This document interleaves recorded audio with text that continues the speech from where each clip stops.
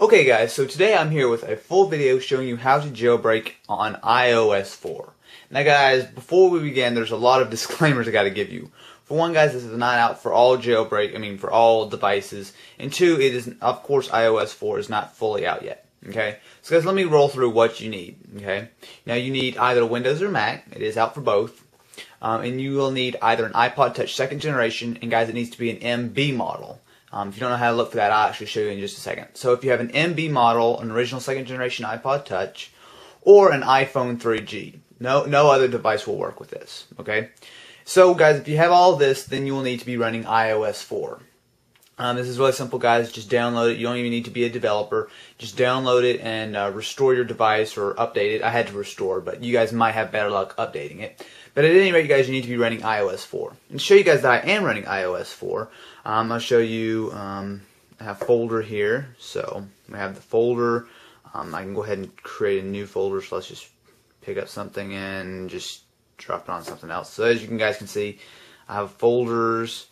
It looks good to me.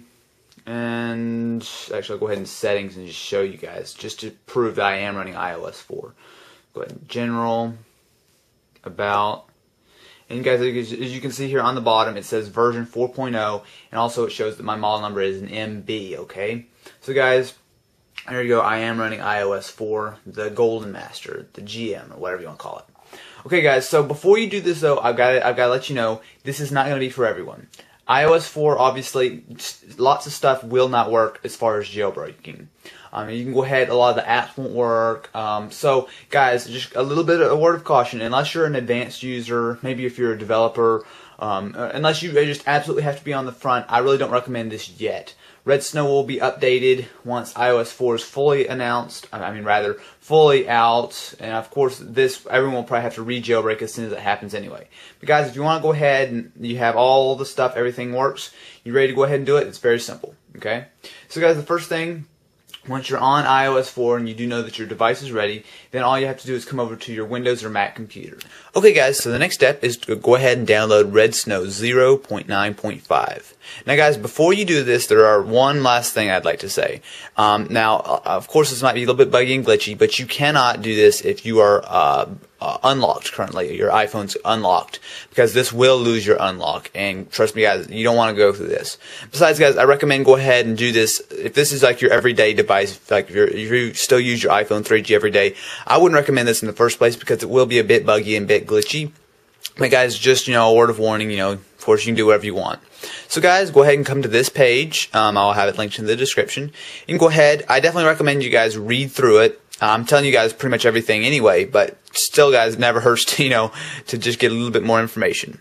So guys, once you've read it all, then you can go ahead and find the download links. Do you want to get it for OS 10 or for Windows? Okay, so all you have to do is just download it. And of course I am doing this on Windows. So guys, now I have it on my desktop. So let's go ahead and open it up. And then open up.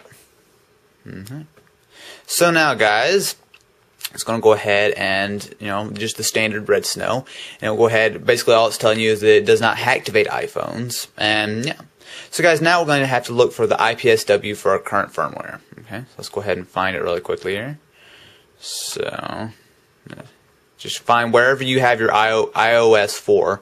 I still call it iPhone OS 4. Just find wherever your firmware is. So this is just happening where I have. Oops, no, that's not the right one. This is where I happen to have it. Okay, so guys, make sure that it is the right firmware. So as soon as you're done with that, go ahead and let it start processing. Okay, it will just take 1 second, and then it'll ask you if you have an MC model. Okay, now guys, if you do have an MC model, you do not want to do this. So no, I do not have. Mine is an MB model. Okay, so we're all set. Okay, guys, so we're all set. We have redsn0w, and it's already gotten our 4.0 firmware. Okay, so we'll go ahead and click next.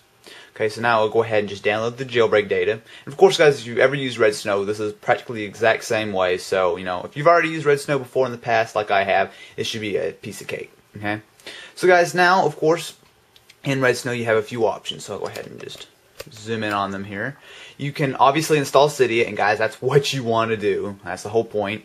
You can have verbose boot, which basically allows you to actually see the text going by instead of just staring at the Apple logo. Really, it's pretty optional. You can go ahead and do a custom boot logo or custom recovery logo. I'm not going to do that today, guys. That's a pretty cool feature of redsn0w, but, you know, it's not that big a deal. And now, guys, here are 3 really major things. You want to enable multitasking, enable a home screen wallpaper, and enable battery percentage. Guys, they're all 3 checked by default, and I would, you know, just leave them. I mean, that's the whole point that you're jailbreaking on your iPod Touch or your iPhone, to get all 3 of these features. Because, I mean, if you don't want them, you can go ahead and uncheck them, but I'm going to go ahead and do that. So, go ahead and hit next.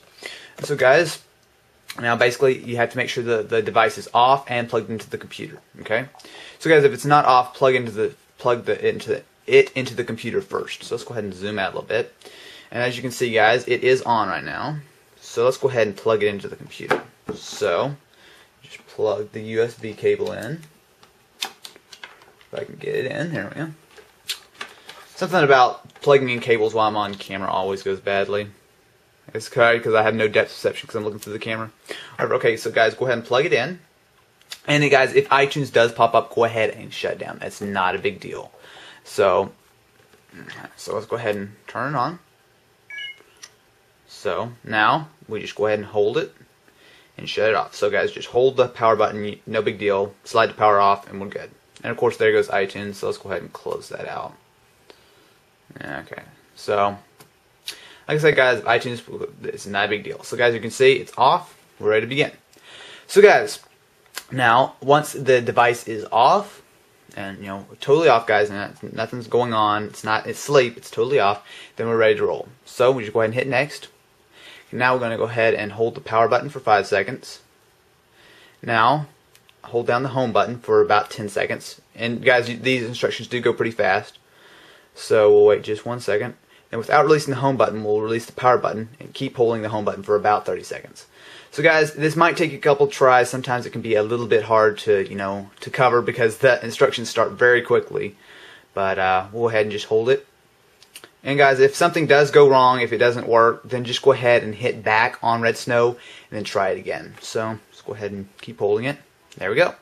So guys, we are done. That is pretty much it. So iTunes is loading up again, so we just go ahead and close that out. So guys, as you can see here, my iPod has a blank screen, and it is still just waiting for reboot, so I'll go ahead and just stick with you guys here. And there we go, guys, downloading jailbreak data. Okay, guys, we're all done. So it just took a minute. I just unconnected it. It's because as soon as it's done, you're all set. So guys, as you can see here, we have Cydia. Now guys, Cydia will have a blank icon. I believe all you have to do is open it up and run it once, and we'll fix that. But guys, it's not a big deal. So let's go ahead and show multitasking and stuff. So actually, let's go ahead and show changing the background. So let's go ahead and come into wallpaper. So let's go ahead and pick one. So go ahead, wallpaper. Actually, anything. Let's go ahead and pick saved photos. Let's just pick the Drake for the fun of it. So that looks good to me. So we want to set lock screen, home screen, both. Let's set both. Okay, we're all set. So if we come out here, there we go, guys.